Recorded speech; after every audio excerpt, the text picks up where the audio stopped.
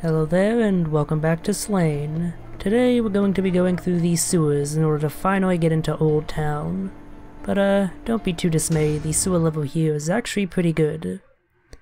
A sickening plague flows through the tunnels and drains of this vast subterranean labyrinth. To safeguard his citadel from interlopers, Varl has littered the passageways with deadly contraptions and diseased sentinels.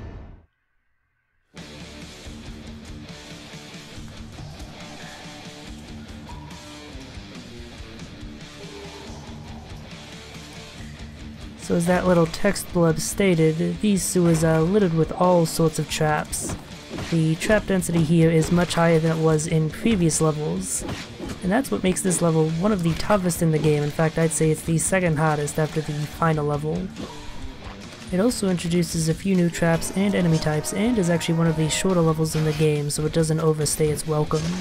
So all that, plus the great aesthetics of this level, make it a rare example of an actual good sewer level in a video game. As for these pods here, you want to break them quickly. If you give them time to hatch, they'll, well, hatch into spiders, which will crawl along the ground. They're not too threatening, but they can be a bit of a bother if there are other enemies about. So best to just take them out before they hatch in the first place. There's also this block that you can push here, and another one, and I'm not entirely sure why they're there. They have no use as far as I'm aware. I guess maybe you could use them to impede the horde of ghouls coming at you, but it's not like they're all that threatening of an enemy type, so again, I'm kind of mystified by that placement. Anyway, here we have another one of our giant ghoul friends, who we deal with in the usual manner. This stage starts things off fairly tame, with just a few traps and a few basic enemies, but don't worry, it quickly ratchets up the difficulty. It ratchets up the difficulty enough to the point that this stage is responsible for the greatest number of deaths so far in this Let's Play. Here we're introduced to a new trap, the Piston.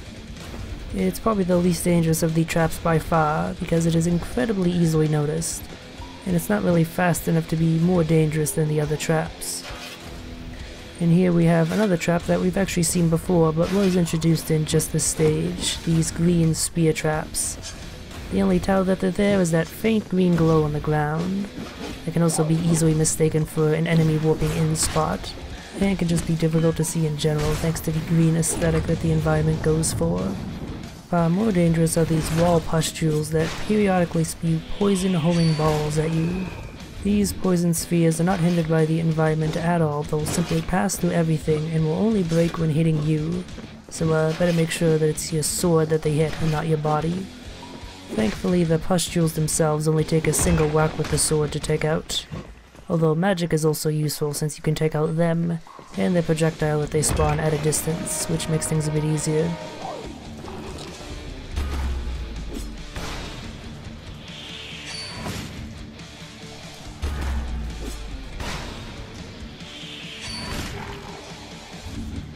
Having dealt with our ghoul friend, we now descend down this elevator here to a rather dickish trap on the developer's part. If you don't head right first, you are guaranteed to die in the next part of the level. You need to hit this switch in order to not die in the next segment. And if you don't know that, well, screw you, you gotta do it again. Thankfully the checkpoint is not too far away, so it's not too huge of a dick move. But still. As for what kills you, well, I think you can guess that.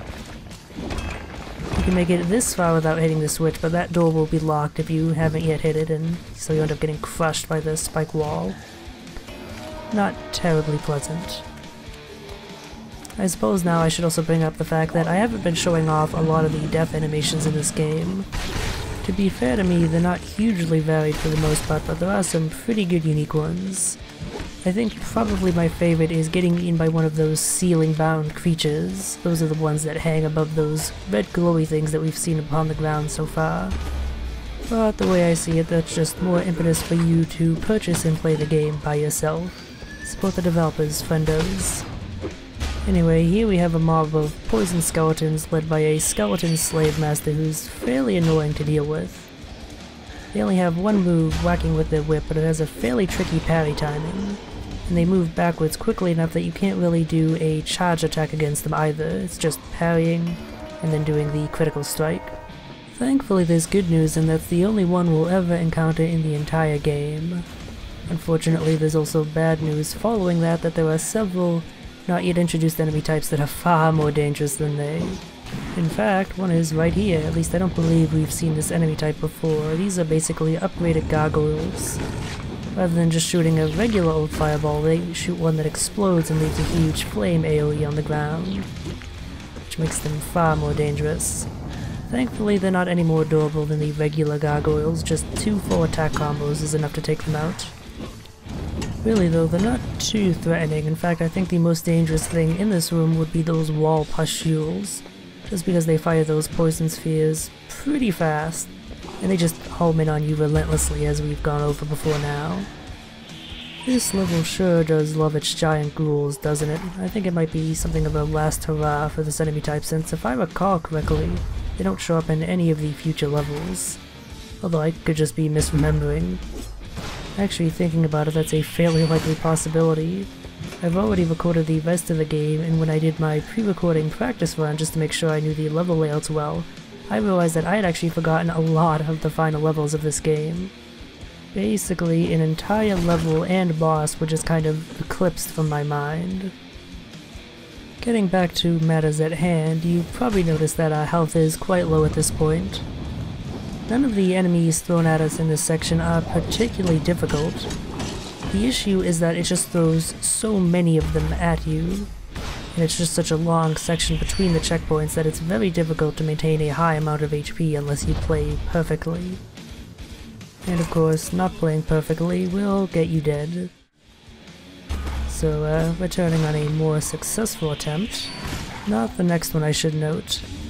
Anytime you see a cut between deaths in this video or any of the remaining ones, just assume that there were several completely failed attempts in the meantime. This is the level where the game finally takes its gloves off, and it shows. But with this checkpoint we come to the final segment of the level. Now there are technically several checkpoints in between now and the end of the level. It's not just one huge gauntlet that you have to go through. But I think of everything that remains as its own unique section, since it actually has a much higher focus on traps than enemies than we've seen before, even in this stage with its high prevalence of traps. During this section there aren't any higher tier enemies thrown at us, it's all lower tier trash. But the so-called lower tier trash actually end up being more dangerous than the tougher enemies simply because they're always placed around traps. It doesn't matter if something can be destroyed in one hit and does no damage to you if it knocks you back into an insta-death trap. Case in fucking point. Now, something I want to bring up that I think I've touched on briefly before but have never gone into any great detail is the overall visual design of this game. I've said it before and I'll say it again, the game looks fucking great. But in a lot of cases, that great looking art actually ends up hampering the gameplay. It makes things more difficult for you in a rather bullshit way rather than a legitimate one. In some ways you could think of it as the polar opposite of the art design of the classic 80s and 90s platformers that this game is inspired by. In those games, graphical capability was fairly limited, and so anything that appeared on screen had to serve some sort of purpose. A gameplay purpose, more specifically. If it appeared on the screen, it was either an object that you could pick up, an enemy that you could kill, or something you could platform on. There were background details as well, of course, to make the worlds more immersive with the technology that they had at the time. But the limited nature of that technology also meant that those background details tend to be pretty distinct from the ones that you could actually interact with. So you could easily tell at a glance what something was and what you could do with it, how you could interact with it based on your character's verb set. Whereas in this game, everything is so highly detailed and just kind of mushed together that even though it looks great, it's oftentimes difficult to tell apart a background object and something that you can actually interact with in the foreground. The same issue that AAA developers have been running into with the increasing graphical technology as of late, leading to some doing things like putting outlines around items that you can interact with, such as in the latest Deus Ex games.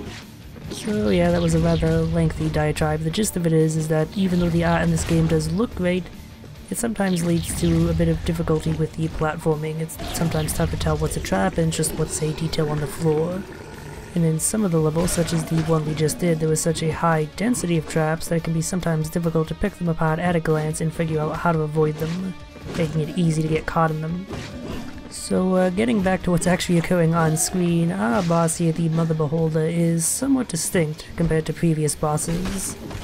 Previous bosses were largely humanoids that you didn't avoid, you blocked, you parried, you attacked. The Mother Beholder, on the other hand, is basically one large projectile all on her own. You have to avoid touching her or else you'll take contact damage, not a huge amount, but every little bit counts, especially in this fight. She also periodically spits acid balls at you, which you can deflect back at her to deal a bit of damage, a bit more than your sword strikes. But the real threat in this fight isn't from her directly, although she does cause it. After you damage her enough, she starts growing pustules on her body that start dropping eggs all over the place. These eggs then hatch into the small beholders that we've seen before. The lesser beholders then act as they always do, flying about the place, damaging you on contact and spitting their own acid balls. Now, none of the beholders by themselves, or even the Mother Beholder, are all that threatening individually. The danger comes from you late in a fight being overwhelmed.